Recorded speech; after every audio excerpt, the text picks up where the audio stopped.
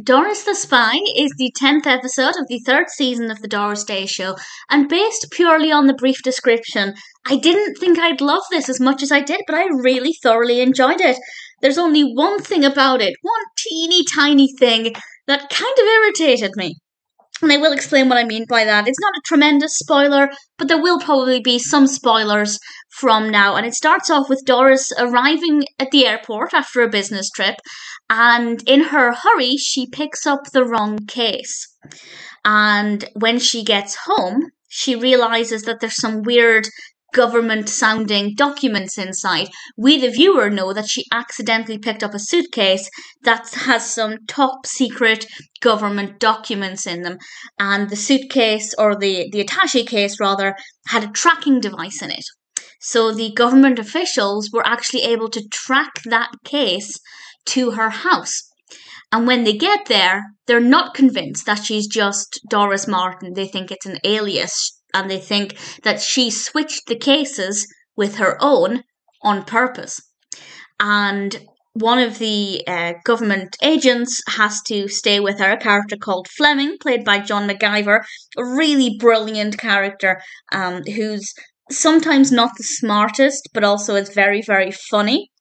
And well, Doris isn't happy about this, to say the least, and Fleming has to stay with her 24/7 while the government are doing some background checks to confirm that Doris is who she says she is and that she didn't switch the cases on purpose. Even me describing it, it doesn't sound like a narrative that I'd like very much, but it's really, really entertaining. And I think that's largely because of, well, two reasons. One, the way that Doris reacts to the whole situation, but also the character of Fleming. I thought Fleming was really delightful. I also particularly liked Mrs. McDougal, played by Estelle Winwood. She's only in it very briefly, but I thought she was pretty brilliant. And I thought it was a really entertaining narrative, and I had a lot of fun with it. The only thing I didn't like, and I'm slightly baffled by this, and all I can think of is maybe they put something in it, but it didn't make the final cut. But one of the government officials is called Nelson. It's a character played by John Kroger. He doesn't have a huge role in it, but he's in it enough that the character is named a few times. But Doris's dog is called Nelson, and none of the characters seem to flinch when the other side, the other party, if you like, referred to Nelson, whichever Nelson they were talking to.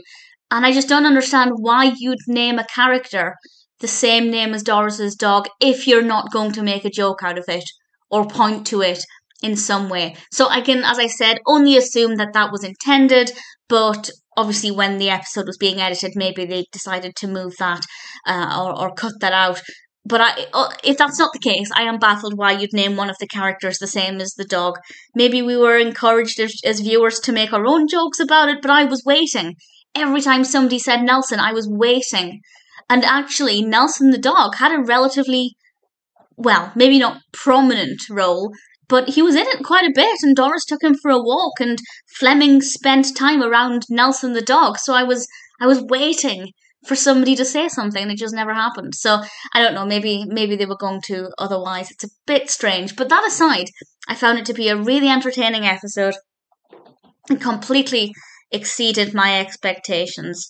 And I think it's one that I'd be very happy to watch again. Doris the Spy is a pretty great episode of the Doris Day Show.